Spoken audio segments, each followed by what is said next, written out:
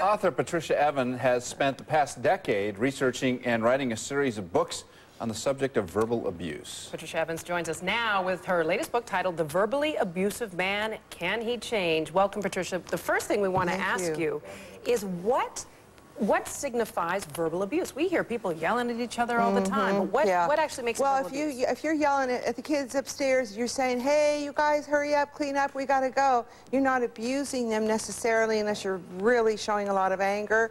But if you're telling someone what they are, what they think, like, you're too sensitive, you think you know it all, what they're doing, you're trying to start a fight as if that person were you. That's the key. If no one knows what goes on within you, and I know this is a pretty serious subject, but it's so important because all of a sudden something happens, somebody's injured, hurt, and everyone goes, well, this couldn't have happened, you know. Now, another thing people always want to know is, why are you writing about the verbally abusive man? We all know that there are people out there who are women who have been verbally abusive. Absolutely. However, I have never seen a woman who rages, who yells, who takes the telephone away from her husband, who calls him names, change. I've never seen one change, but I've had a lot of men calling me saying, you know, I just realized I'm doing this. Maybe they read the first book, The Verbally Abusive Relationship. Their wife might have said, you'll see me again after you read this. Sometimes it takes a lot of encouragement. And so when they do, they say, oh my gosh, I'm doing this. Men are more, you think men are want to change than women are. Men in general, not all, of course not, you know, real sociopaths and stuff, but they can be, they will want to put every effort into it. Usually if they've been married for a while, there's certain signs. If they've been married for a while, they don't want to split their assets up. At first they think, you know, that's their main motivation. But later they realize, I don't want to be irrational. I don't want to constantly pretend to be her and know what she's thinking and feeling and what she should do. So understanding what verbal abuse is about is really important, because it doesn't happen to the neighbors. He's not doing this to other people. Just at home, the door closes and he becomes a different person. When he steps out, he is the outside person because he's developed his persona. He knows how to be. He doesn't even know. He's lost so much of himself. He's made up who he is, this perfect image, maybe a great big star of some sort, you know. And how damaging is it to the family, to the wife, to the kids? I mean, people die from it. The stress of a daily assault to consciousness that says, oh, you don't know, oh, that's silly, oh, what do you want to do that for? You're just trying to start a fight. Why are you bringing that up? What have you got to complain about? You've got it better than anybody.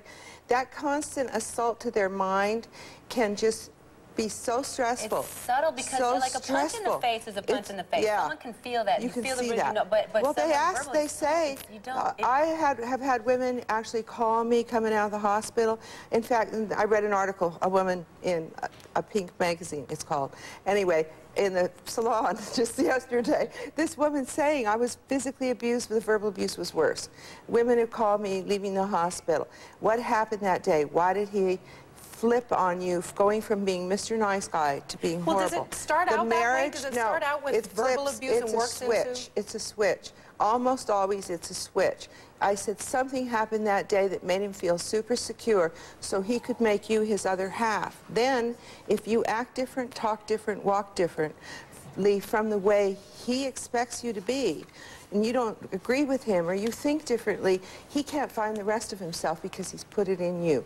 It's a very weird idea, but it totally works. Is it a control mechanism? So he's trying to shape her into Dream Woman so she feels constantly controlled.